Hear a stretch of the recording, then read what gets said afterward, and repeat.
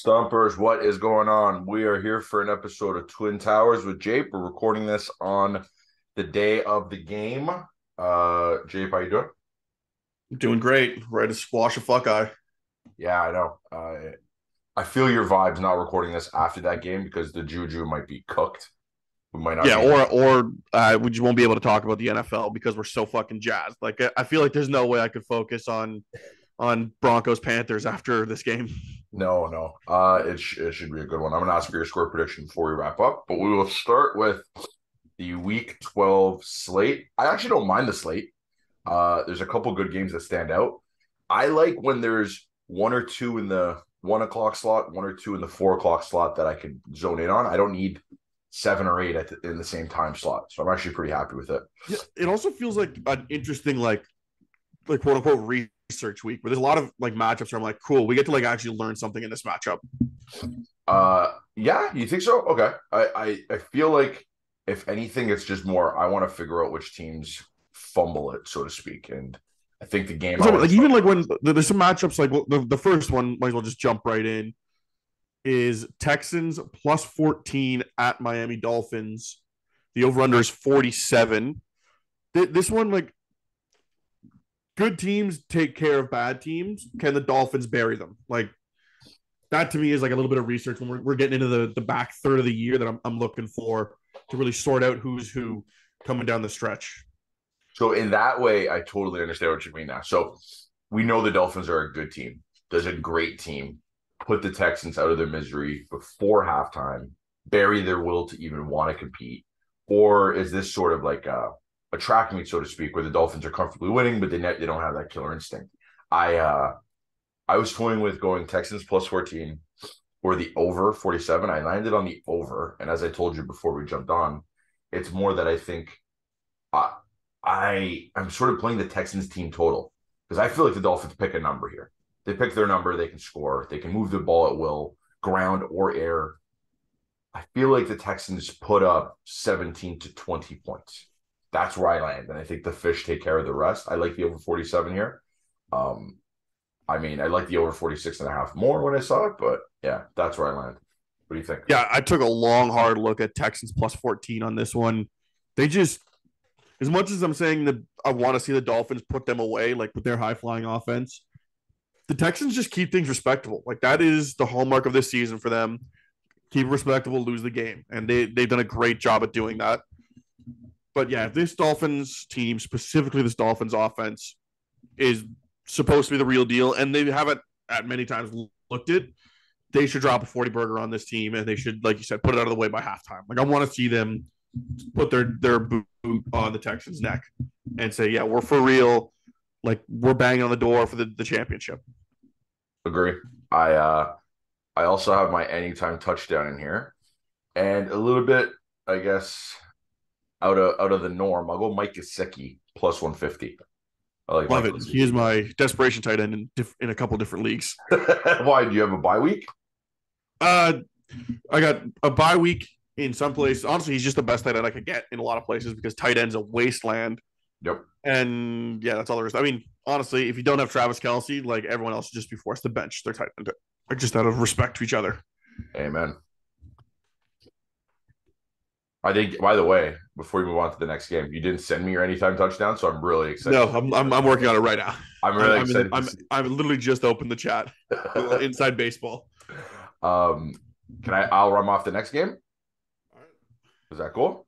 Yeah, man. We go Bucks at Cleveland. The Bucks are 3-point favorites, 3.5 in some spots. Uh, I I'll be honest, that hook wouldn't really scare me off anyway. The over under is 42 and a half. Dude, we do not have a good track record when we like the same game. So It's true. stuffers, be aware. We both like the Bucks -3, -115. Give me your reason. I don't know if anyone realized the rapist comes back in game 12, not week 12. He's not bad. It's still Jacoby Brissett. I don't know why they're only hanging three here. Like this is not a good team with him under center. Agree.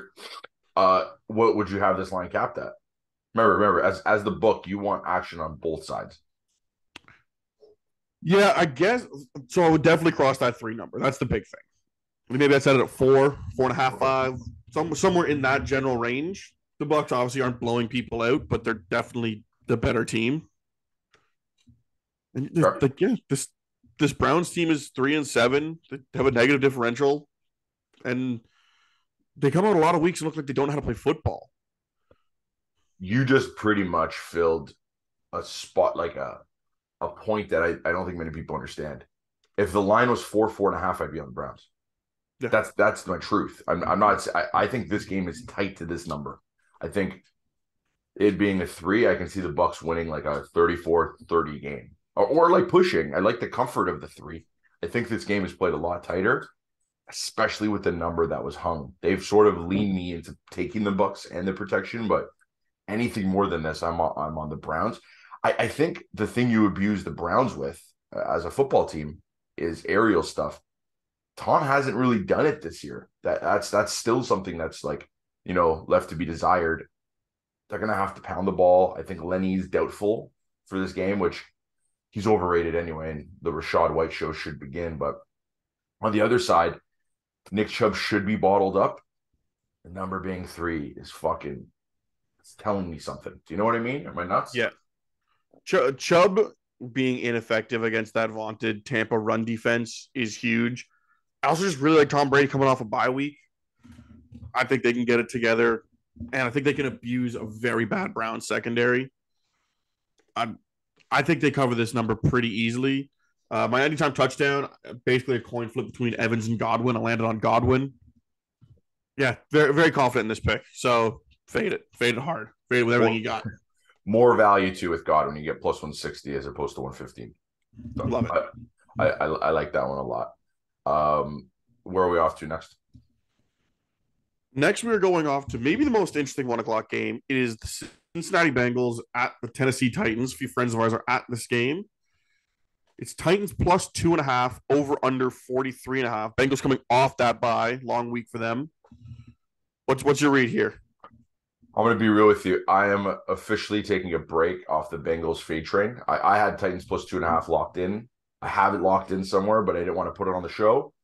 I believe this is the type of game where the Bengals holes really show. Giving up 30 to the Steelers is like, okay, cause for concern. I think the Titans control this game. It's not an official pick.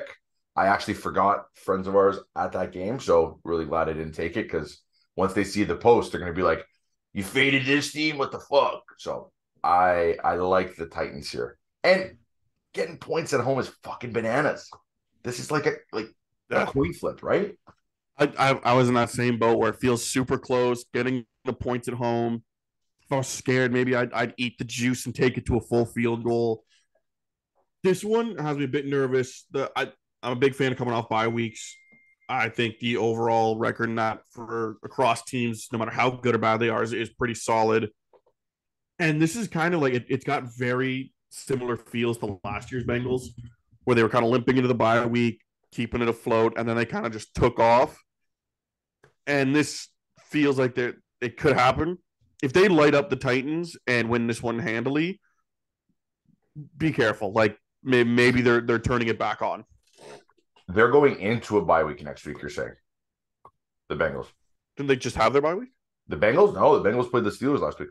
Oh, they did too. What am I saying? Sorry, yes, going into their bye week. Yeah. Yeah. They heated up going into the bye week last year. That's what it is. Okay, fair enough. That's a valid point. I never even thought of that. I figured that's what you meant. Do you think there is cause for concern with that Cincy defense? So that Cincy defense is a very interesting unit. They have like a team full of B minus C plus players in Eli Apple, and their defensive coordinator is very creative and tends to, like, from the ground up, recreate the base defense each week based on who they're playing. Which is cool. Tennessee's a weird one to try to match up that way, because just Derrick Henry is like a problem of trying to lift a heavy weight, not solve a problem, where like you just need to kind of blunt force it, and it's hard to know if they'll have the tools. So that's why their defense can be so weird week to week. Is did the defensive coordinator figure out the way to deploy his chess pieces to stifle that offense? That's a really cool way of looking at it. I think they're going to be always that type of team that needs to win with scoring. They're never going to get like grind it out. But I do feel like when they play from in front, when they're up 14, 17, their defense has to be able to flex at that moment. When you can turn a team into one-dimensional, as you turned the Pittsburgh Steelers into, giving up touchdowns to teams in those situations seems suboptimal. Do you know what I mean? And you're still going to win those games, but it just puts a little bit extra stress on that offense to almost, lack of a better word, be perfect. Yeah, you don't want your offense team to score 40 a game. No, especially when they're playing from in front, right? Chasing points is different. Then yeah, it's a little bit more. It's the game script followed, but also I think one injury that I really wanted to get your perspective on. Does Joe Mixon really move the needle for the Bengals injury wise, or is Perine sort of a good fill? I think it hurts in the longer term just because Perine can't really jam it up the middle. Like it'd be hard to close games with him. But it's hard to say Joe Mixon's been great. Like if you take out that one game, it's been a very subpar season for him. Like if you're a fantasy owner, like you're thrilled that he dominated 1 week for you, but you don't feel good about him as your 6th overall pick or wherever he went. But it definitely hurts because they don't really have a traditional backup running back. But I don't think he's like the key to the ignition in that offense by any means. Like if you had to choose between him tearing his ACL and Chase tearing his ACL, like you're keeping Chase on the field every day. Wow, the Hunger Games fucking question of the day. Someone's got to die. Who's dying? Yeah, that is a fucked up way to look at that one. I have to say, so sure, I'm a homer. We know what we're watching today. I'm a Michigan guy. Isn't it weird that I feel like the Bengals actually get an upgrade at backup running back with Mixon out because Chris Evans can fucking ball out and actually yeah, I'm gonna write this insane story. No, I do believe that Chris Evans deserves to get a look, and when I say that, every time he's asked to do something, he does it quite well. So give the guy a fucking wins today. I'm hammering the Evans over yards, touchdowns, receptions, all of it. Yeah, if they win today, I'm fucking very in on it. I just thought like the Joe Mixon, the dialogue in him is really interesting. I think I parrot what you say is he's not been a great fantasy own. I don't think he's been a great Bengals own, to be honest. And like they've definitely changed, and I think Zach Taylor deserves a little bit of credit about it or for it, is that they've changed their game plan the past few weeks, minus Jamar Chase, and they've used the running back dump off thing. And I just feel Mixon or Perine in that scenario, it's a wash.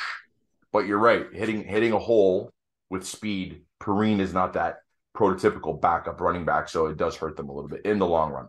In this game, I don't know. I don't think so. Yeah, when you're there, like I just don't think it matters one game at a time, especially in a tight game. But there's going to be games when they're up 20, and they're going to really wish they had someone to just jam it down the middle. Big time. Moving on to one of the grossest games, the Denver Broncos at the Carolina Panthers. Over under fucking 36. No fucking pathetic. 36. The Broncos are 1.5 point favorites, but I honestly can't get past that line. It is staggering that the Broncos are that disrespected. No. It's not. I think they're actually complimented. Is that crazy? I think that defense is getting all their flowers. They're like, they should be favorites. Maybe they run back a pick six. That's why they're going to score, because the offense deserves less respect than this. No? Yeah, I think I was looking at it recently. It was the defense is giving up, I think, 16.6 points, and the offense is scoring like 14.5 points per game or something bananas like that.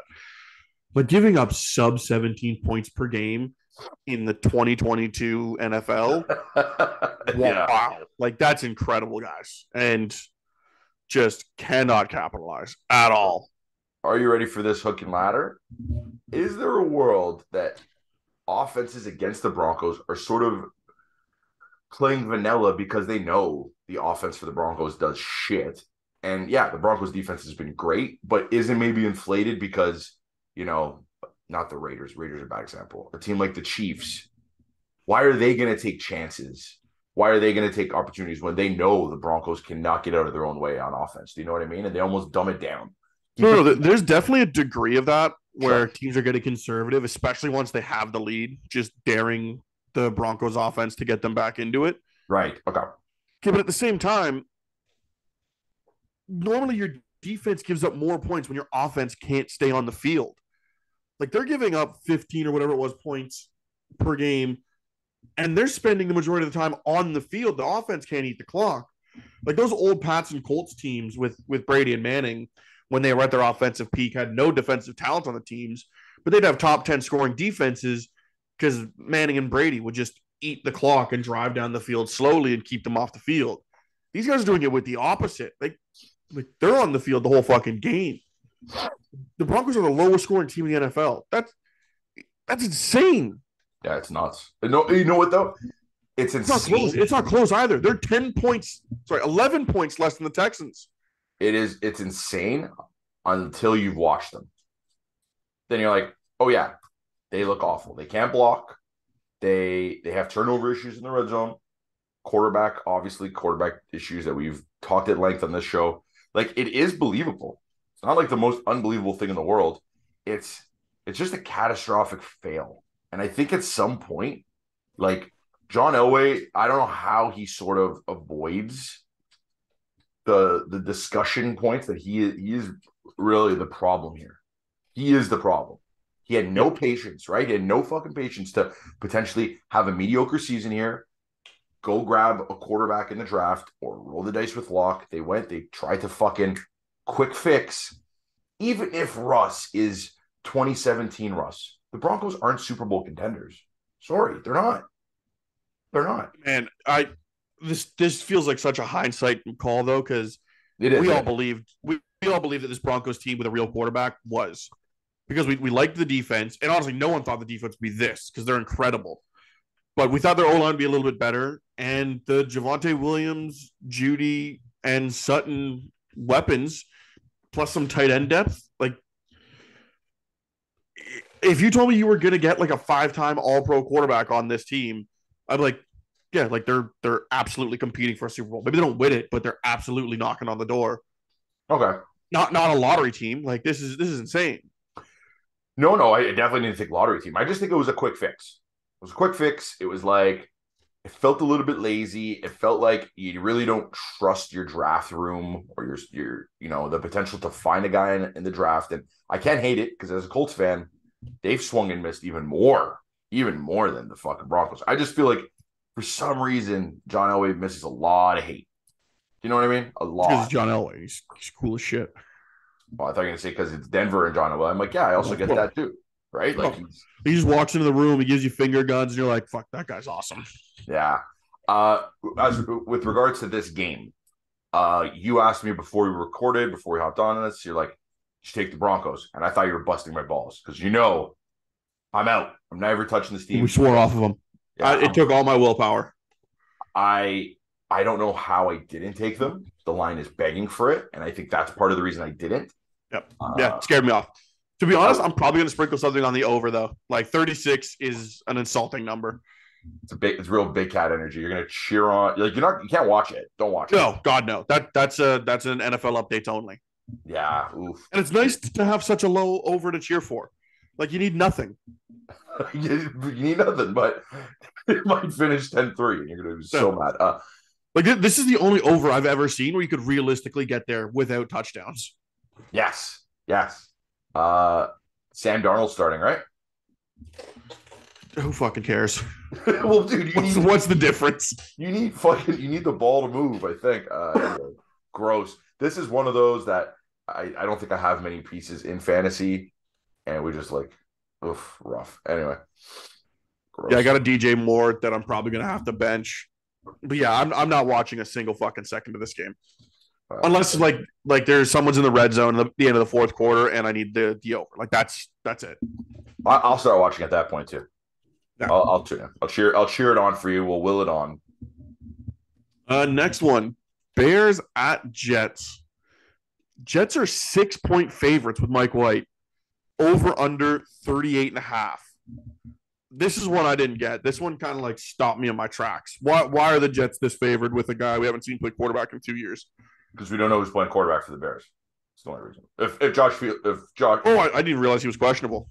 Yeah, if Fields is playing, Justin Fields plays. It's a very different game. I think the line's closer to 3, but yeah, him being questionable is definitely the curveball. I'm gonna be fucking really honest with you. This is one of the fishiest lines of the week. This is their Fields or not. I don't know that the Jets are 6 points better than any football team right now with Mike White.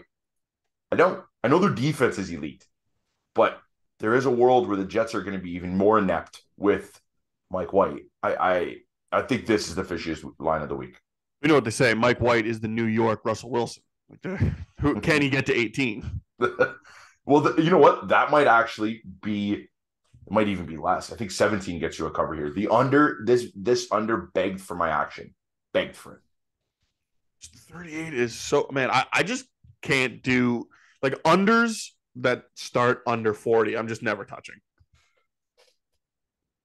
So correct me if I'm wrong. I think who's the fuck is the backup quarterback for the fucking Browns or the Bears? I think it's me actually. I think I might have to get on a flight. I should fucking know this. I think Trevor Siemian. Woo! Trevor Siemian versus Mike White. Let's go. It is you. 12. Stumpers confirmed. Parsons is Trevor Siemian. He's recording this in New York right now. Woof. Okay. So you have a side here. Tell us your side. Bears +6, but fucking behind the curtain, your boy didn't do his research this week. Didn't think Fields was really at risk of not playing. I thought it was much more of a sure thing. If he doesn't play, I'm a little more nervous about this line. But if Fields plays, I love this line. Oh fuck yeah! You could be getting away with robbery. This line, absolutely. He might be one of the more valuable point quarterbacks in the NFL right now, like top 10, because his team is so shit. And Trevor, honestly, now that I think about it, he might be like number 3. Yeah, just because the team is so poor, right? Yeah, and like the whole offense is just him like taking off and running. Like, is it just like Mahomes, Allen, and is it even them? Like, I think I trust the Chiefs' offense more with our boy than I do this Bears offense. Oh yeah, with me. Henny's an adult. Yeah, Henny's an adult. Yeah. Well, and they got Andy Reid and Travis Kelce and the best O-line and all the things. Like, that's a workable fucking team. Same with the Bills. Like, at least they still have talent everywhere. He might be number 1 in terms of just like this offense can't do anything if he's not there. Agreed. I got the big thing we're going to talk about here. Zach Wilson getting sat. You love that, right? Absolutely. Now, Mike White's definitely not the guy. Don't get me wrong. Like, I'm not in love with that. No. But just more this show for the organization that they're not going to die because he was the second overall pick. Like, they're not going to waste 3 years being like, but he was number 2, and, sometimes he makes a throw when he's running, and it looks kind of like Pat Mahomes if you've had 8 whiskeys and squint and turn your head sideways. Like, he stinks. Move on. Like, ignore what you paid for it. It already sucks. Like, if you buy a food item that you really fucking hate, but you spent $20 on it, don't let it mold in your fridge because you paid $20. Just throw it in the garbage. So I went to the football game on Thursday. We'll recap the Thanksgiving games. Anyway, and this was a point of discussion. Pardon? You probably should have opened with that. No. My plan was to close that. So talking about it, I did mention that you were very pro sitting Wilson, and someone in the car ride there was like, I think they sat him more for his attitude to playing poorly than playing poorly. And I heard that and I was like, fuck, that's a real boomer take. I do think it's kind of in play. Yeah, it is. It's fucking totally in play. And I swear the person who told me that is obviously old. And I give him a lot of credit where it opened my eyes and I'm like, fuck, I guess that's in play. It has to be parlayed with him playing poorly. Like if Zach Wilson had 6 games, 3 good games, 3 bad ones, and he comes out after the 3rd bad one saying this, he's still playing this week. It's been bad, followed by disrespecting the defense by being like, buddy. And listen, I'm shocked they did it. I respect them doing it, but there is a real world where I was like, holy fuck. Salah's just not going to allow this guy to cost him his job. That's Absolutely. And I'll even go, I'll out boomer the boomer. I think a part of it too is the way he looks and how old he is. Like, you got to remember, like, this is the professionals. Like, there's dudes out here who are also just earning a living. Like, how do you go to the backup defensive tackle who's 35 with 4 kids and be like, yeah, the 22-year-old who looks 14 thinks it's your fault we lost, even though he can't complete a pass? Like, Yep. These are grown ass men. Like, this isn't Pee Wee where you can just, but nah, it's unacceptable behavior. You totally out-boomered the boomer there. That was insane. Well done. Kudos, but you're not wrong, because this is also like, I think the defense is maybe playing a little bit out of its boots, and whatever. If people can disagree, agree. I'm with you on that one. I don't. You are with me? Yeah. I do think, though, they are a quarterback away from being competitive, very competitive, and I think that's what that. Should they trade for Russell Wilson? How many picks? No, Denver has to give the picks. Fuck yeah. But yeah, it's a big move by the Jets. Good for them. I think it's a good organizational move, and I think the coach standing up for his team, it'll go a long way for them. But this must suck for you. The entire AFC East is becoming like normal. Yeah, like, they're good at their jobs all of a sudden. I know. It's like, fuck, the Patriots take a slight step back, and everybody's just fucking executive of the year. Just doing what they have to do. It's fucking brutal. At least Brian Dable's out of the division. That's nice. Oof, no kidding. McDermott stinks. Where are we off to? Next, we are Atlanta Falcons at Washington Commanders. Commanders are 4-point favorites, showing signs of life. Over under of 41. Man, tell me how much you love that D line. I'm gonna put the cards on the table. I think the Commanders boat race them. I think this might be a weird zone. I'm gonna say it. I don't think the Falcons want to win this game. They shouldn't want to. So I'm gonna just pretend I'm the Definitely Falcons. do. For some reason they do. They keep trying to win these games. They're dumb. So even though we keep emailing them and telling them stop it. I would like to see them get boat raced here and potentially start seeing some Desmond Ridder. And so I also like the Commanders. And in that same car ride, I said the Commanders are going to make the playoffs this year. And I got called stupid. I'm like, schedule opens up for them, though. They get the Giants twice. There's things that are there. Thing is, though, is Giants twice a great thing? Like we really don't know. I think so. I do. I the Heineke magic, even if it's not, I think I'm more leaning on the side of the Falcons need to figure out how to lose properly, i.e. figure out what Dan Campbell's drinking in his coffee. What that man is doing in Detroit, Atlanta needs to start doing. Lose properly. Or the opposite, put in Desmond Ridder and be good. Like those are the two sides of this coin. What you're doing right now is like the coin landing, standing straight up. It's not going to work. I stand corrected. You're actually very right. That is the correct move. It's a little bit different than Detroit. You like a side or a total here? I like the total, actually. 41's a pretty low number. The Falcons both give up points and tend to score with their weird, like 1980s high school zone offense with the option and all kinds of weird shit. I could absolutely see this one being, 27-19 for the Commanders and you covering easy and the over easy. 41 is a really nice low number. For the Washington defense is fine. Their D line is nasty, but like they still give up chunks. So I really like the over 41 here. Washington's D line is honestly, fuck. Don't put me in a body bag. They're top 5 D line. I think they're top 5 D line. Not crazy. No, okay. Yeah, top 5. I think they get after it, and I think this could be just Desmond Ridder being brought in because Mariota's dead, and that's that. That could be a thing. Mashed potato. It's the best case scenario. No. Very, very interested that you have taken on the Big Cat regime and you are going with overs that like are close enough to 40, playing them over. I think I like this villain story of yours, and I'm gonna jump on them. 41 feels too easy. I'm with you. It's like, yeah, they can get there. Yeah, low overs. Give it to me. Give me all the bad offense overs I can handle. Because you don't have to watch it. You can just tune in. Yeah, watch the good games and let that shit handle itself. Yeah. I also just love overs because they can like, especially the low ones, because they can just be over so fast. Like that 36-point over could be done at halftime. And you're just like, I win. You know what? Quick like side note. What sport that is not true in is baseball. Low over unders have fucked me for the sixes, Dodgers, Giants for years. 5.5s, I play it, never comes through. Football, a lot more likely. And there's nothing better than cashing a bet at fucking like 2 o'clock. Oh, Like yeah. that's the good stuff.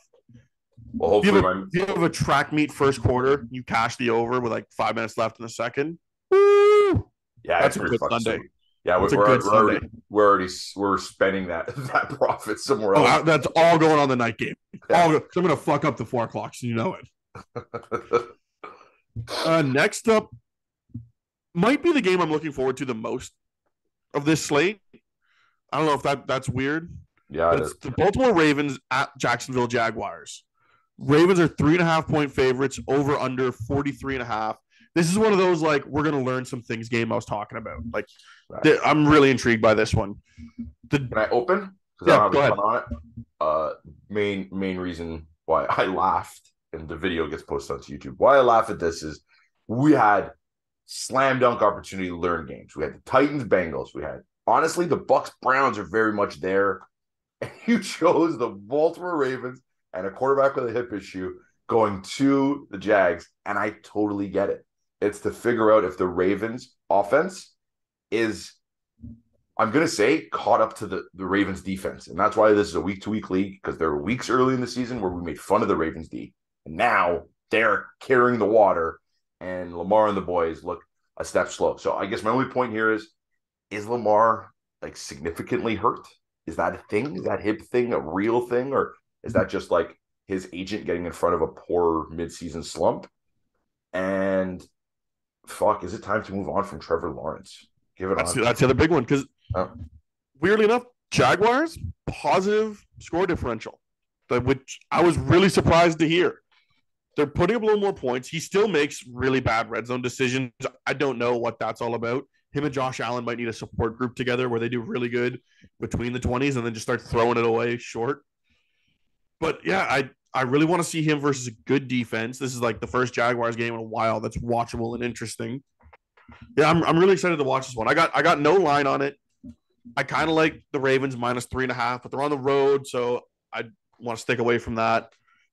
But yeah, just really excited to watch this one from just like a football guy perspective. Want to hear the gambling guy in me's theory? I hope the Ravens score early, and I would take Jags money line live for like peanuts, like couch money. And if it loses, it's like whatever. But the Ravens have been known to start well and slow. And Jacksonville's a bitchy place, man. Jacksonville have caught teams mid-season, late season that they shouldn't beat and beat them at home, and now they look like they're actually decent. So, good things happen in the swamp, man. Question for me, a question that was given to me that I didn't really have the answer to on this football trip was, has Walker been as good of a first overall as people thought? Because watching Hutch live was not pretty. How's Walker looked? I didn't know. They're both kind of similar in that, like, there are flashes where they look fantastic. Walker more so just because he is that, like, Hutch is a twitchy, freaky athlete himself, but Walker's a different beast. Like, there's only 10 to 15 guys in the NFL that are, big, strong, fast in the way that he is. So there's plays where he just turns a left tackle into dust and changes a quarterback's life. But there's also a lot of plays where he's just fucking lost. Like, it's clear this guy is not a football IQ guy. He's not the consummate pro. But the coach just, like, points at the quarterback and says, get him. And he is a fucking athletic terror. He'd be recruited as an athlete. Don't really have a position, right? Yeah, it's exactly what he is. He's just a freak athlete, and defensive end is the best place to put him. And if I feel worse about his chances being on Jacksonville because I don't trust him to be coached up correctly. But he's the kind of athletic talent. Like, if this dude was a Packer or a Steeler, like, it would be a countdown to the All-Pro season. Right. I think he's also definitely leads all rookies with personal foul penalties. He's a bit of a bozo, it seems. Doesn't really catch stuff. The Him and Drift Trevor Duo. Penning should hang out. Yeah. We go to the 4 o'clock slate, and I know I said I like a game or two for each slot that are good. I have some hipster games I really like at 4, so we'll see. Okay, well, let's start with the one that if you say you like, we're going to have an intervention. That is Chargers at Cardinals. Chargers are minus 2.5-point favorites, over under 48. Explain yourself. Yeah, this is definitely the one. This is like this is like learn about a team game. This is the game. I think the Chargers, even in wins this year, have played down to competition, and I think coming off that tight loss to the Chiefs, where they get their last participation trophy of the year, this is where they come out. They take care of business in Arizona. Quarterback back, Hollywood Brown back. Cardinals, I guess, fighting for Kingsbury's job or not. Who knows? I'm not sure. The Chargers need to go in there and take care of business. The line's dropping as we record this from 3 to 2.5. Yeah, that's why I'm interested in this game, is to see if Staley can get the guys refocused. They are now locked into wild card chase as opposed to the division, and this is a game they have to have. I'm with you. Like, to me, this one, like, I want to like adjust the over under in my brain to like 22.5. And if they don't clear the line, I'm kind of just done with them as a Super Bowl contender, like full sale.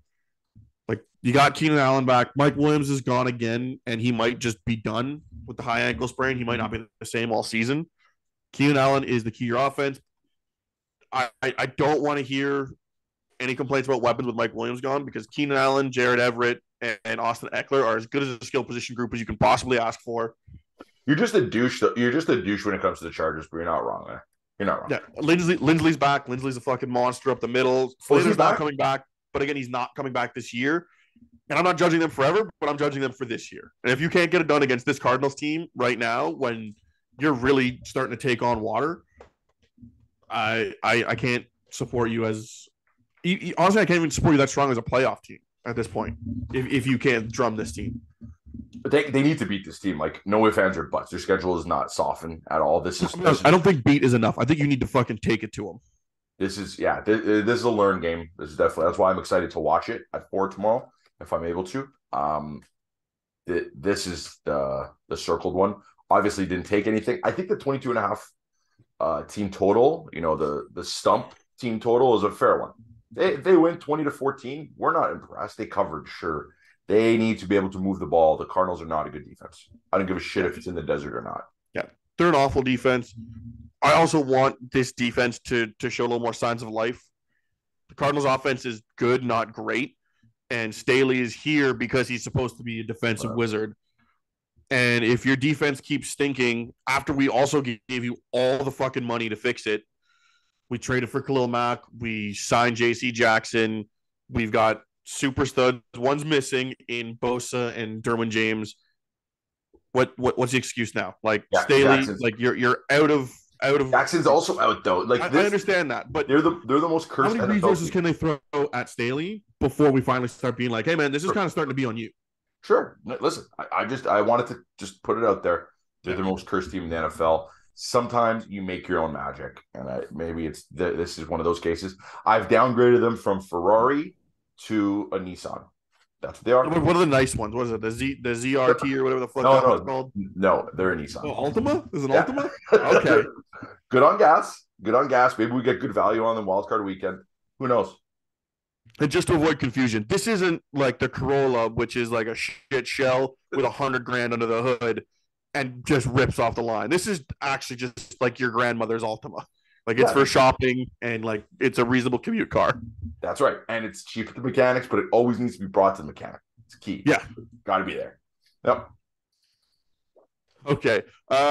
From the Cardinals, who I fucking hate, to the other team in the same vein I hate, is the Las Vegas Raiders at the Seattle Seahawks. Seahawks 3.5-point favorites, finally get a little respect, over under 47.5. Whoa. That is disrespectful to the Seahawks. This line tells me the Raiders money line is the play. This is way too tight of a line for a 3-win team against a division leader. I think it's actually disrespectful to the Seahawks. I think that, and I like the Raiders money line. If they weren't sworn off my list, they're sworn off. I can't do it. plus 155. I'm going to tell you why. I think the Raiders are due to win a shootout. They're due. They're going to have a game where they go over the top, and Geno Smith and the boys are going to move the ball on the Raiders. Team with the ball last wins. I wouldn't be shocked. I wouldn't be shocked. I hate it. Fair enough. I have a little more faith in the Hawks defense than you do. Yeah. We do have a similar sentiment that I really like the over here. I didn't make it one of my picks just because it's a juicy line. It's absolute Parsons bait. Like, it's a fucking case of Canadian and a Playboy underneath a box. And I'm going to get fucking stuck in the net. Yep. But like, just, it's so fun. I'm definitely going to bet it and watch the shit out of that. 47.5, way too far away from 40 for you. Way too far. No. I won't take unders that are under 40. I'll take an over up to like 75. Fuck it. Like, I'll live. You like the over here though? Like, yeah, I do. Interesting. Okay, yeah. I think then we're thinking similar.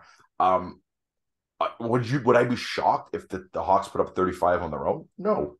Like, the Raiders stinks. I think the Hawks are coming off a bye, if I'm not mistaken. So should be interested to see how they lock in for a Raiders team. Should be interesting. I just don't see how they don't move the ball all over this fucking team. Oh yeah, your Raiders hate is like it's yeah, it's amazing. Deep. They just made they built their team in such like antithetical ways to how I would build mine. Like, it's like the polar opposite. It's the Mr. Negative version of it. They did the 14-year-old playing Madden way. Yeah, absolutely. I don't need a secondary. I don't need an O-line. I don't need defensive tackles. I just need wide receivers and defensive ends and flashy stats. And it's like, that's not how this works. Okay. And Josh McDaniels is a dink head coach. Never should have left. Ooh, that is just a cocktail. Ooh, that is brutal. He can't do anything right. And here's Josh McDaniels, the cuck of all cucks. Yeah.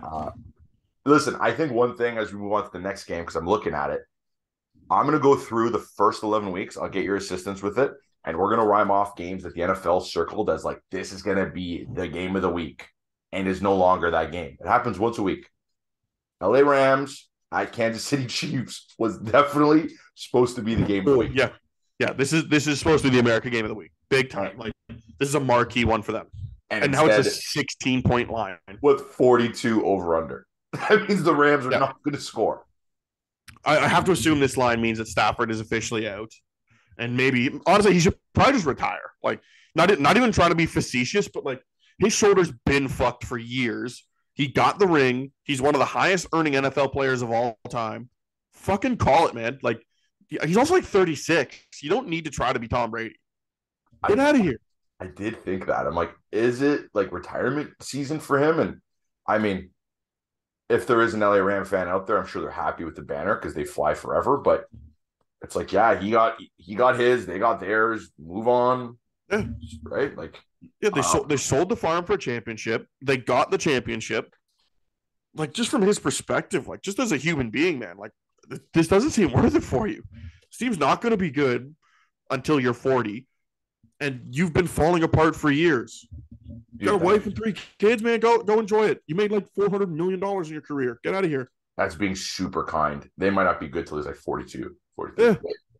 I have a fun prop in this game. I like Isaiah Pacheco over 64.5 yards. I think the Chiefs show some respect to Sean McVay and the boys, and they probably go very vanilla in the second half with a big lead, and they run Pacheco. Get Pacheco sort of going, so to speak, because Hilaire is out with a high ankle sprain. I like the over 64.5. I rock with that pretty hard. I also just like the Chiefs team total over. 40? Trying to find it at the moment. You think they put up a big number? What's that? You think they put up a big number? I do. I think they put up 30, 35. Yeah. I think that the only reason I don't want the line is because there's a real chance whoever Matt Stafford's backup is just puts up a goose egg. I don't want to have any of my money on that asshole. But yeah, the Chiefs total, give it to me, whatever it is. I'm still not seeing it here. No, I don't think it's up yet. Yeah. Whatever. Give me that number up to like 33, 34, and I'll take that action. Yeah, I think the Rams are going to be very close to like they can't sit guys, but Aaron Donald's going to have like an injury soon, and you got to just shut guys Yeah, down. yeah, he's having like an undisclosed like lower back issue or something. Yeah, Jalen Ramsey, like He's already kind of phoning it in. Like I love Aaron Donald more than he more than totally anything, is. but he is not like going for it the way he goes for it when they're competing. Would you? No, but this whole team should retire.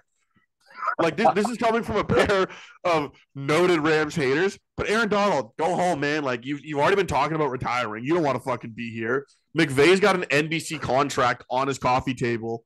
He's just waiting for the offseason to sign it. Stafford's falling apart. Get out of here. Whitworth was the only one smart enough to fucking leave. He did. He left. Hey, Pack this whole thing up. Pack it up. No, and not just those guys. The whole team. No Rams for 3 years. Yeah, they come back when they got draft picks. You know, they're in that ugly spot where they can't really tank because the Lions are laughing. The Lions are sitting there being like, Detroit basketball. Let's move on to my pick. I got to pick. Wow, I'm losing value on this line consistently. I've already made the Canva, so it's 9.5 now. Saints at San Francisco 49ers, 9.5 point spread for the Niners. Over under is 43. Fuck you, Stumpers. I got it at 9, played it at 9, happy with the 9. I probably played up to 10. I do believe the Saints are going to hang around in this game. They will not get the doors blown off, but I feel like the Niners control the line of scrimmage enough to take about a 17-point lead at some point, maybe some ugly backdoor stuff. I like the Niners. I definitely looked at the over because I feel like the Saints hang, but I was like, Niners -9. What do you think? Like it's a big number with a quarterback who tends to fuck big numbers up. That's the only thing that worries me. And you'll know fast. Like if you watch the first quarter and they feel a little flat, hop on the Saints as the hedge and get your money back because Jimmy G won't have it. They'll probably squeak out the win, but he won't cover the big number. Yeah. I also feel like the Niners, sure, they blew out Arizona, but that game felt closer than the score indicated. I think the Niners would like a fourth quarter where they can sit their guys. So I hope I'm wrong on the Saints hanging around. Division up for grabs. I think the Niners are going to be a team I tail a bit down the stretch because they're going to have stuff to play for. And they're by no means safely into the playoffs. I like betting on those teams that I think are good and in that scenario. So yeah, I like the Niners, and I'm ready for your roommate to be like, "Why did you fade the Saints? They covered." Like, fuck off. I'm already the Saints need 6. Yeah. Congratulations to them for giving the Philadelphia Eagles a top 10 pick. Idiots. Next one is Packers at Philadelphia. Fucking low line, eh? 6.5 for the Eagles, over under 46.5. I can't think of a fucking more depleted, like mentally built football team than the Packers. And they're 6.5 point dogs going into Philly. Like, what the fuck is with that line? It's a weird one, man. But at the same time, I'm just like does Rodgers dust it off for this one? Because you feel like there's going to be 2, maybe 3 more games this season where he starts dropping dimes again. Maybe they still lose, but they keep it tight. I just don't want to touch the Packers anything all year. This feels like his last game of the year. If they get blown out here, I think he gets a lower back issue. Yeah. Jordan Love time. I think this it's thumb. He's already been planting the seeds. He's been playing with a broken thumb all year. I swear, his villain story is amplified because I do a podcast with you. Anytime Aaron Rodgers news breaks, I know for a fact he's got to check the old Instagram, Twitter inboxes, and it's like fucking cuck. He's faking it. He's doing this, and I feel it. The Eagles have maybe been figured out. I'm not going to hit the panic button, but that line tells me the people in the desert don't believe in the Eagles like they did. And I think there's some truth to it. Like, yeah. I've talked about how Jalen Hurts is not pushing the ball down the field at all, and it kind of makes their offense a little more predictable. And if they're just going to jam a safety tight over A.J. Brown to limit their screen potential and clog up the middle so they can't run or throw those tiny crossing routes, the offense is a little less scary. And Sirianni's got to do something about that. Like, they've got to get Jalen to start pushing the ball again. Your coolest pump the brake moment, I think, of the season was when they were undefeated and they just got boat raced by the Commanders. You're like, ask an Eagles fan, 8-1, they'd be happy with that. I mean, a fucking 10-2, like they're good. They're not like the beasts. They're not what everybody thinks they are. And I think this line is sort of like Vegas coming to that realization. Like, yeah, they could win this game by a touchdown. They could also win it on a walk-off field goal. They can lose it on a walk-off field goal. Like it's in play. They're not as solid, and it could be game script. It could be anything of that nature. But I will say that line surprised me a bit. I was like, oh, prime time as well? I'm sure this will be bet over 7, right? It has to be. Has to be. Man, Packers public money is something you can't do. I just feel like it'll be too naked and afraid to get it under 6.5. Because this at least gives people the opportunity to be dumb and buy hooks. Yeah. I don't know. I think this might be one of those weeks where the marriage is fucked. I gotta watch the Sunday nighter and the Monday nighter. Because the Monday nighter, Pittsburgh Steelers at Indianapolis Colts, which, you know, if I wasn't a Colts fan, this would have been a nice bye week, but I gotta watch it. Kenny Pickett at the boys. Showing signs of life. Yeah, 2.5-point dogs. Over under 39, which means bet the over. Fuck, I gotta bet the over now. Fuck me. Yeah, tell me what you think of this fucking shit mess. Steelers looked pretty lively last week. So did Indy. Pickett's starting to put some stuff together. Is this sort of the both these teams aren't as bad as they are, but they really are? This feels like that game. It's a good way to put it. That's a very good way to put it. Like I don't think the Steelers are gonna do anything real this year, but I saw enough out of Kenny Pickett last week to kind of raise an eyebrow and be like, okay, there might be a little juice here. Like he looked really good in the pocket, stepped up, didn't panic and take off, delivered a couple really nice throws. The Steelers have got really solid wide receivers. They always develop them well. The Pickens connection looks like it's really starting to flourish. Yep. If they can get an O-line together, they're going to be a cheeky little team. Also, Najee Harris fucking sucks farts.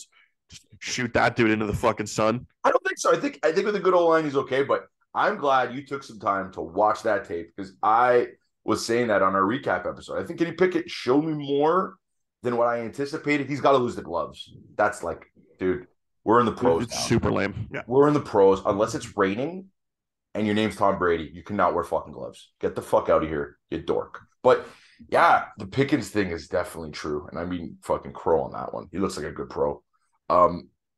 Yeah. I can't give you Najee, though. I can't meet you there. This dude. Okay. Wait. I don't know if he's got PTSD because of the O-line, but that dude's just fucking terrified to run in a straight line. Yeah, he catches screens and then starts trying to get outside the DB for some reason. Like, run through that guy. Okay, we should see with that one. But if I put a gun to your head, would you be taking the points or would you be laying the points? I think I would take the points. I am in a pick'em league, and I took the Colts, although most of the people took the Steelers. So your average Joe Blow knuckle dragger, they're on the Steelers side here. They were convinced last week. So for me, I think it would obviously, I think Indy minus 145 would make sense. I feel like sometimes I do this and I overthink stuff. I said it at the Lions game. Sometimes there's games that feel like there's going to be some weird shit happening. This feels like one of those games, a safety, missed there's going to be at least one defensive touchdown. Yeah. And I think this game might actually be like a 21-20 final. I would take the minus 145, at least some juice. The one thing I do really like in the Colts' favor is that D-line looked downright nasty last week without Kwity Paye, and the Steelers have the worst O-line in the NFL, possibly. So they might take over the game. And they played against the best offensive line of football, arguably, last week, and they looked good. In the Eagles, right? Oh, yeah. The Eagles O-line's fantastic. Also, I think this would be one of those college field games where Steelers or Colts come down the field, down 7, score a touchdown, and go for 2 to walk it off. Like, just both teams playing with house money type thing. Neither team has a playoff opportunity. So I like the money line here. It's not an official play, but I will be on it. Yeah, that is a fun point. Because not even that, like, both coaches are so secure. Oh, fuck yeah. Saturday, not so much in that he's secure to be the head coach, but, like, there's no downside for him. No. Like, he might not be the coach next year, but he'll just go back to being a front office executive getting hammered with Irsay in the box. Like, I don't think anyone's going to hang this on him, and Mike Tomlin can't get fired.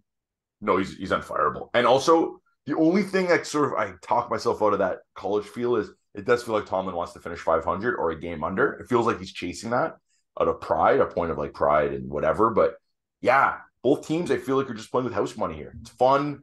39 feels like fucking a layup, but I can't. So it's money line Colts. I don't like the over actually. Oddly enough, even though I've been talking about that all you don't day. have? No, just because I do think this is a game of D lines. I think the Colts O line has been notably struggling all year. They've had better weeks recently, but I don't think they're better to have a good week against TJ Watt and Cam Hayward. Like that Steelers team is missing a lot of talent. It's not the front seven that's missing. Like those boys can get after it. And our boy Devin Bush, while a pretty bad pro, can still rush the passer with the best of them. So I think they give fits there. I think the Steelers 7-0 line makes the Colts D line look like the 85 Bears. And there's going to be a lot of people getting sacked. True. So that is the preview portion of our episode. So now we're going to be jumping into the recap of Turkey Day. And talk a little turkey. We're going to be giving our predictions on Michigan, Ohio State, and a fun soccer question to end it up. So let's start with Turkey Day. Okay, let's start with the middle game because we got the least skin in the game. Cowboys 28, Giants 20. So for those keeping track at home, I was eating dinner at the keg watching this with a mush. And the mush was like, final drive. There's no way the Giants don't score here, knowing I'm holding an under 45.5 ticket. And obviously they get in, and obviously dinner was ruined. And obviously I turned into a suck for 15 minutes, but that was a nasty backdoor.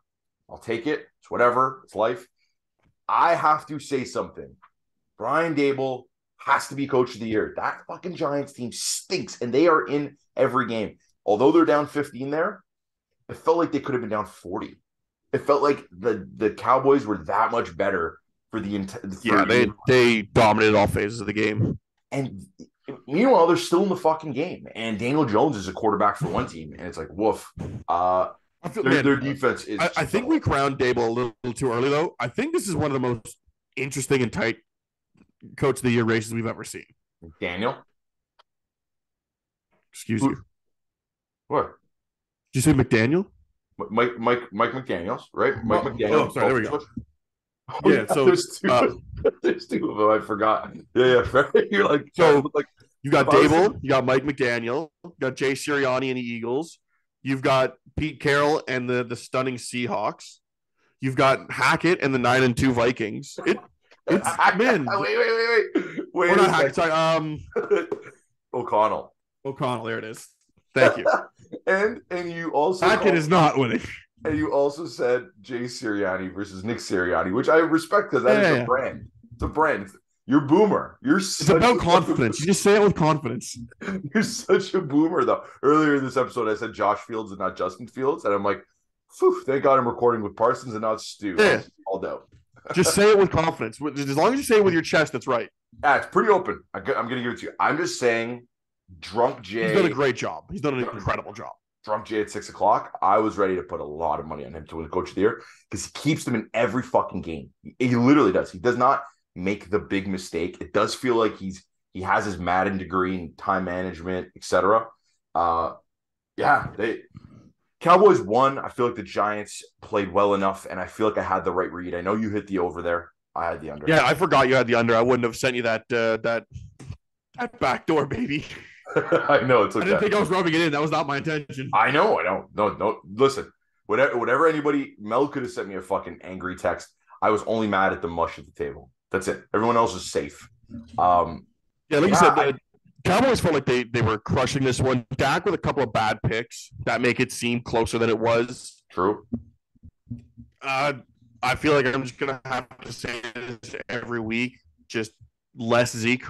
He was effective today, but just I want less of it. Give me more Pollard. And CD other than that, like I didn't dislike how we called it. I think CD was an absolute monster. Yeah, they couldn't do anything about it. Yeah. There was a couple. I know he had a lot of yards. Yeah, he was 6 catches for 106 yards. He should have had at least one touchdown. He was tackled inside the 5 2 or 3 times. and he had one in the back of the end zone where he was out by like 3 blades of grass. Right. That's right. They called it a touchdown. Yeah, Yeah. you're right. Yeah, so that one was like as close as it could get. Like if they would have called it a touchdown, I don't think anyone would have had a hard time with it. So he had a fantastic game. Only 6 catches. There was also 2 or 3 big pass interferences on him because they just can't do anything about it. Huge game from him. Michael Gallup also looking super cheeky. Like he gets his too. That's a great complimentary piece. Yeah, fair enough. Michael Gallup actually made a couple like man's catches, like just like contested, strong hands. Yeah, he looked really good. And then more than anything, cousin Mika just like, whoa, what a fucking animal. Unguardable right now. Unguardable. Cannot stop him. It's nuts. I'm telling you, man, when he lines up over DeMarcus Lawrence's shoulder, there's nothing anyone can do. It's fucking scary. Crazy little pivot because I was at the game, but this is the second most interesting game of the day because the night game was a fucking disaster. Bills, Lions, Bills Mafia is fucking as annoying as you can imagine as a non-Bills fan. We were in a section surrounded by them, so I lost my voice. It was that loud. Like I pretended to be a Detroit Lions fan for life. Aiden Hutchinson didn't look great. That is my first and foremost. He was facing single coverage and got home maybe once. And I'm going to be honest, I think he looks very confused more than anything. Hopefully they coach him up there. That's why I brought him up earlier. Josh Allen in between the 20s. Great analogy by you. Very true. It did feel at points that he was almost forcing it. And I am surprised. I guess the Bills really needed the game. They were running him as if he has no elbow issue in that fourth quarter. At the fourth, it was like, I want to say like 3 minutes left. They're up, and he takes a huge shot to the knee and gets like just crumpled on the sideline. I was like, it's the fucking Lions, guys. Be a wild card team. It's not that big a deal. That's right. Yeah. I guess I didn't even think of the wild card thing. Like, you're not going to get home field. Okay. Sucks, but like without this guy, you're not doing anything. Isaiah McKenzie balled the fuck out. And listen, the Lions defense is a lot better than I thought they were. But I feel like the Bills wideouts were short-arming some balls. I don't know if it was the physicality of the Lions corners, but like Diggs on 2 or 3 different occasions, we had a really good aerial view. It looked like he just made business decisions on some catches. He was just like, nope, don't want that. All in all, I told my brother at halftime, grabbing some food, I'm like, the Lions lose this game by a field goal. That is the dream for Dan Campbell. That's God intended. Right? That's the dream. Absolutely. This is the perfect game. Shout out to the Lions we were both at a game this year. Both times they put up exciting offensive performances with a great game that went deep into the fourth quarter and got the loss. 2 good teams. 2 really good teams. Yep.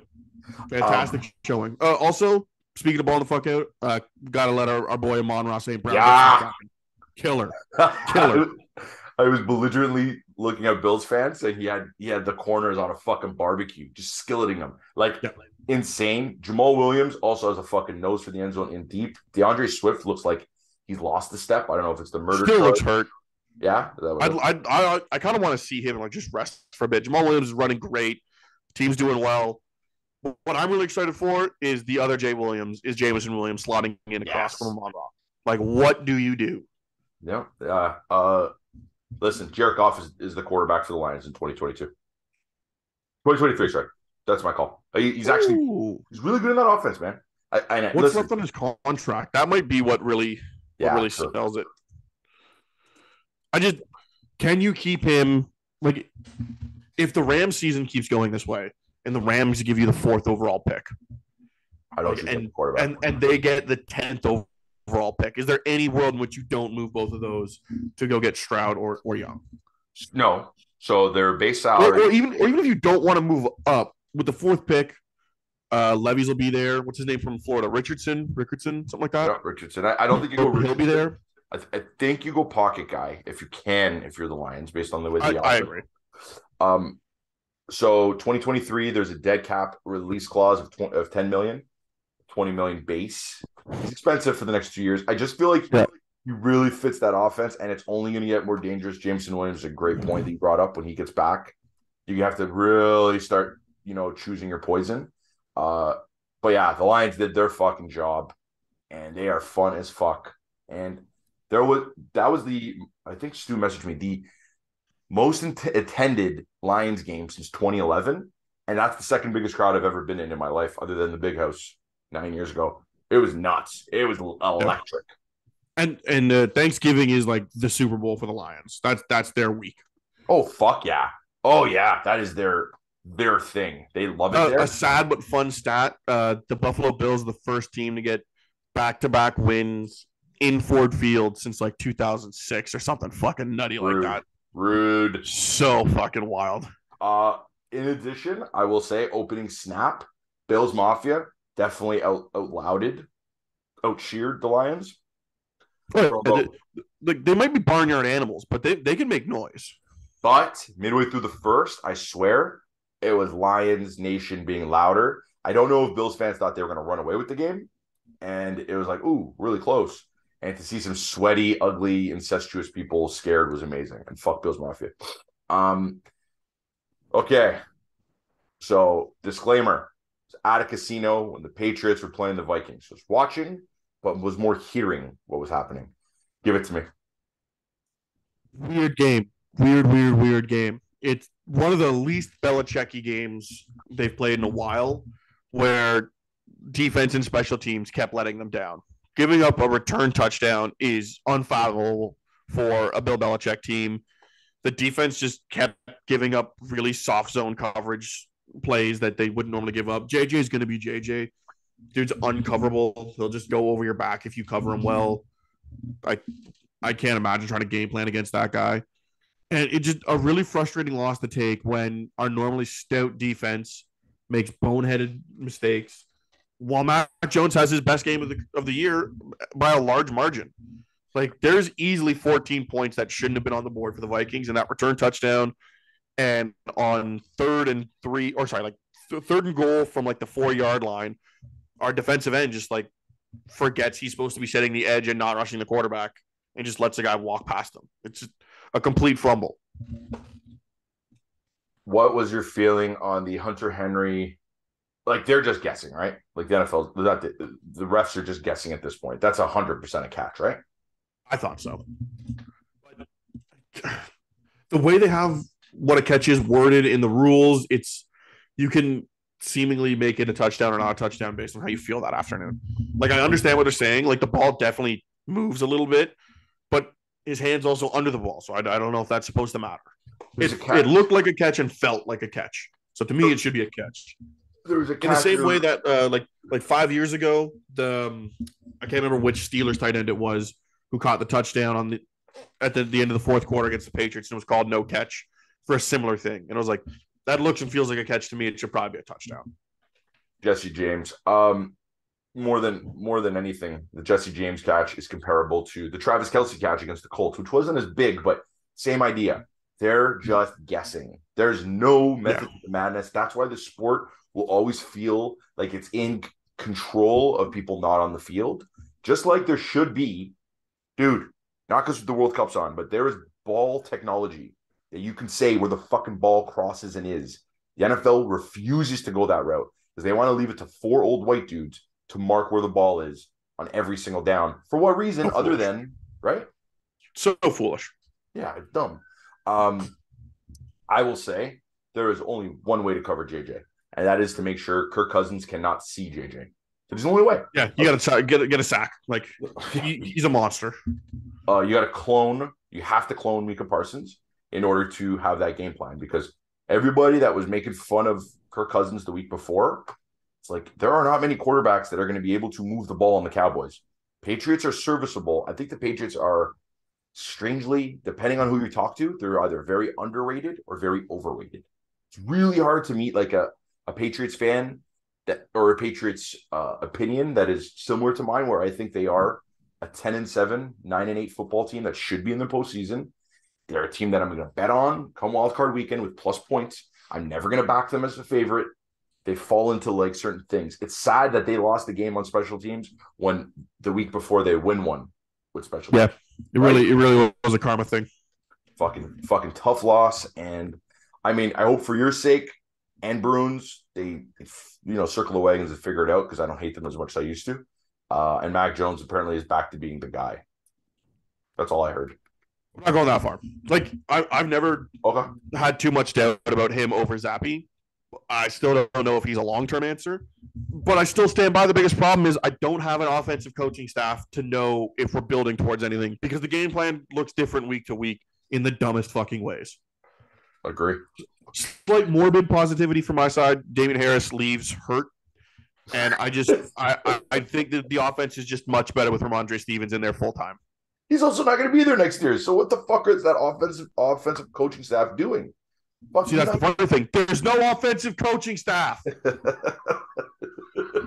Well, guess what? That's your goat. Your goat is telling you you're gonna cheer for a team, and we're still gonna win 10 games. Yeah, because he's like going out here getting like Xbox achievements. Yeah. Just like win 10 games, no offensive coaching staff. Yeah, he's playing on fucking hard. That's his goal. Like, remember that when Brady was suspended the 4 games and Garoppolo and Brissett both got hurt, and there was a quick moment in time where Julian Edelman was the listed quarterback. Like that's the shit that gets Belichick hard. Like that was the first time his wife got fucked in years. Yeah. He's like, I'm gonna win a game with a wide receiver at quarterback. He loves that shit. He would put in Edelman at corner. He played a full season with Troy Brown playing corner. Like that's the shit that gets his motor turning. He's definitely playing the game on super difficult. Okay, do you want to do the soccer cue first, or do you want to do the game prediction? You pick. Let's do the prediction. Michigan 31, Ohio State 30. I'm going a little lower scoring than that. Okay. I think we are going to still live in the 1970s, and we win 26-20. A lot of field goals, some on the ground stuff. Blake Corum with 2 touchdowns. That's the vibe. He is attempting to play, and I read attempt to play as in maybe a decoy, and that's okay. I give him so much respect for at least suiting up. Just suit up and see if the drugs kick in. Yeah. Right? And I'm not saying actual drugs. It could be it's drugs. Yeah, it's drugs. But it could be just the adrenaline of the stadium, whatever it may be. I hope he goes. I hope he has a game. I don't need him to carry the ball more than 15 times if he's that hurt, but the fact he's shooting gives a lot. I also don't know how long Michigan's defense is going to be able to keep Ohio State at bay, so I think 31 points is a good number for Michigan to get to. Fingers crossed. Second one. More likely to happen scenario. Argentina does not make the knockout stage. Right. That's the A, or Brazil finishing second in their group. Let me get a quick Google right quick. I want to look at their group. So Argentina. They've got Mexico and Poland. And Saudi Arabia. They lost that one already. So that's not great. Yeah, that's a tough one. And then Neymar is hurt now for Brazil for their final 2 games where they play Swiss. I'm gonna be honest, that like doesn't move the needle for me. I feel like he's been like he's a great player. I'm not trying to badmouth him, but it never felt like he's moved the needle on the Brazilian team. Okay, so you think it's more likely that Argentina misses than Brazil doesn't? Yeah, I think so. Their group is pretty weak. Okay, Serbia and Switzerland, they beat Serbia. They've got Cameroon and Switzerland. Yeah. Honestly, I'd be more disappointed with them if they don't get 9 out of the group. Like they're really head and shoulders above those teams. That should be one of the biggest layups. Okay, fair enough. I think if you were to tell me before the tournament started that Argentina had any potential of missing the knockout stage, you'd be like, whoa. But it's in play, man. But if I told you they might miss the knockout stage if they downright lose to Saudi Arabia, you'd be like, yeah, that's absolutely in play. Yes, for sure. I just think it'd be like polar opposite of what everyone believed. Everyone was like, oh, it's got to be Ronaldo, Messi. Someone's got to go deep. And to lose Messi early would be crazy. Yeah, Poland handled business today. Yeah. If Mexico ties them today, they're in big trouble because then Poland just parks the bus because they're through. Yeah, they are in a world of hate if they don't get all 3 today. I'm going to be honest. They have to. They got so lucky that fucking Poland and Mexico play to a draw opening day. Because they didn't, they would be behind the 8 ball right now. That'd be the truth. They would be really in trouble. But Chelsea, World Cup time is always fantastic. Also, rivalry week in college football, fantastic. Great football slate tomorrow. My man, I hope you enjoy it. Stumpers, like, subscribe, comment on YouTube, Spotify. Let us know how the video looks. I always sit by a window, so if there's glare, fuck off. Shout out to Dylan for the music. Cheers. Enjoy.